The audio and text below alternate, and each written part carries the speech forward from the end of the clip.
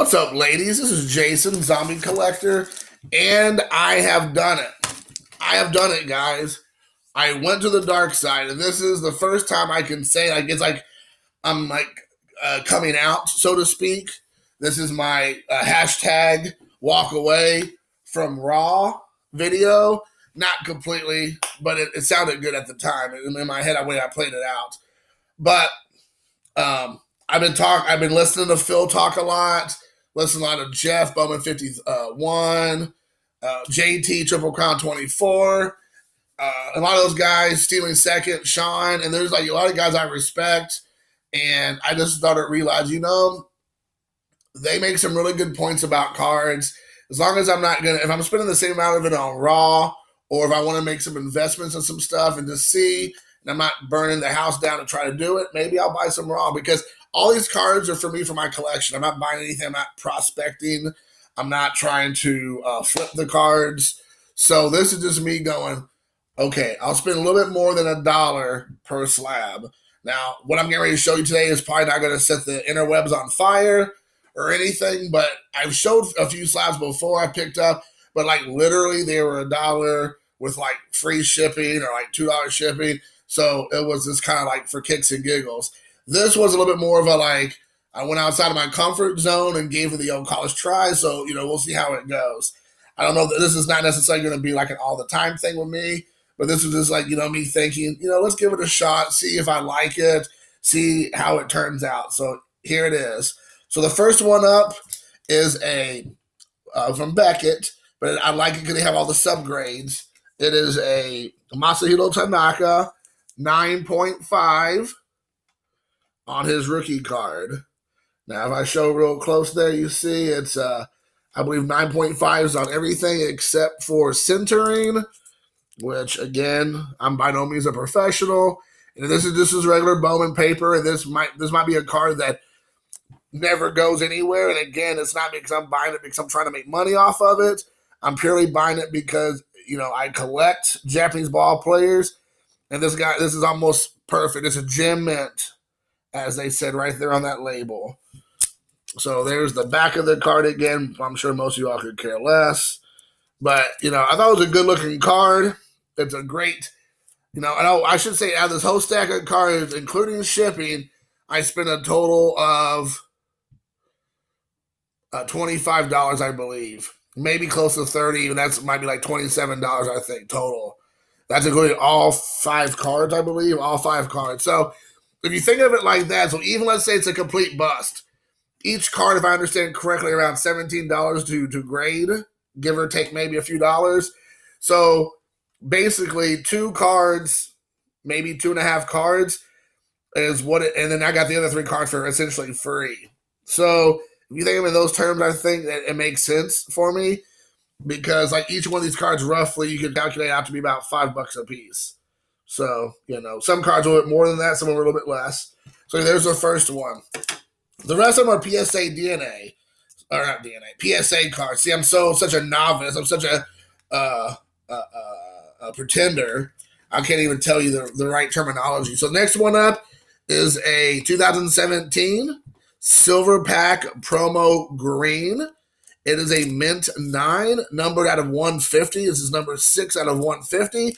In the actual auction, they didn't even say it was numbered. So I just got it basically because I love the color green and I love this player. And it is a Kenta Maeda, number 9.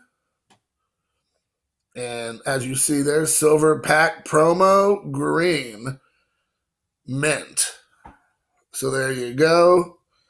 I just love it. I'm sure the plastic's probably not doing it justice in a lot of ways, but you all get it. As you see on the back there, it's the number 6 out of 150. But green's my favorite color. Kenta Maeda is one of those guys. I feel like he's like a very underappreciated pitcher for the Dodgers, or for in baseball in general. I feel like he's been like a big time performer, very consistent. So there you go.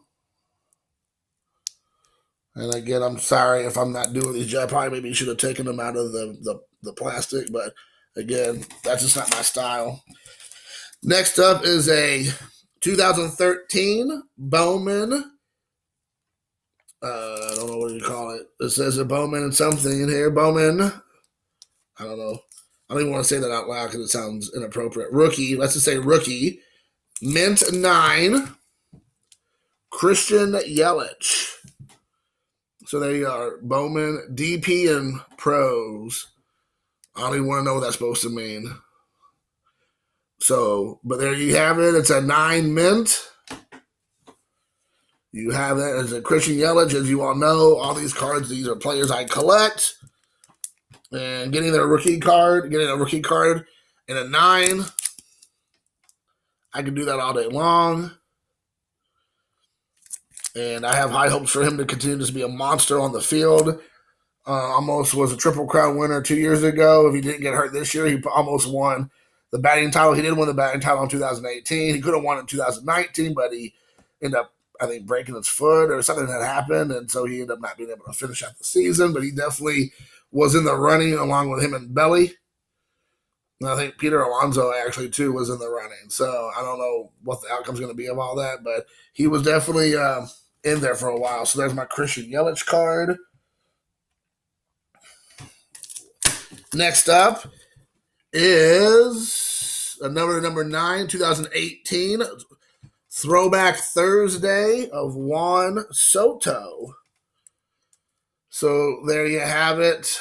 I was inspired by his performance in the playoffs, especially in the World Series, and especially at the beginning of the World Series. He was just like, could not do any wrong. And I thought he did great. And I think this might be his first rookie card that came out. I mean, it's not the most desirable or anything like that. But again, you see it's a 9.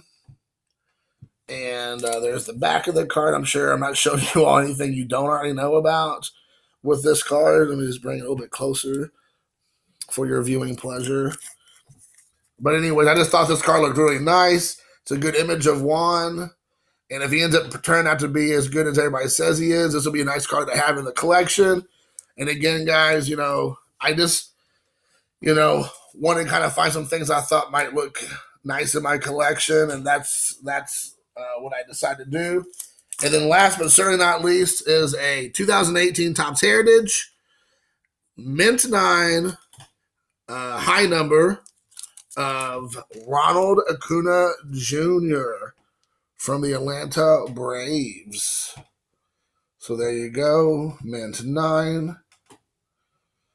So again, guys, I got these cards because I just wanted to collect something that I thought that actually might have some possible monetary value in the future. Maybe not at all. Maybe it could be bust. But these are players that I've been kind of excited to watch this past year. And then, like I said, some of them are just players that I collect anyways. And so if I can get their rookie cards or insert cards for a couple bucks and then have them slabbed, why not? I mean, like 3 out of the 5 cards are people I collect anyways. The Acuna and the Soto were $4 or $5 a piece, and their cards probably raw is about that, or at least close to it. So getting them graded in a 9, I'll do that deal all day long. So that is it. Definitely leave me your thoughts, your what you all think how I did. I can handle the truth. You all know I am very transparent. You all know I can handle truth bombs. So let me know how you all think. I did about $25 for that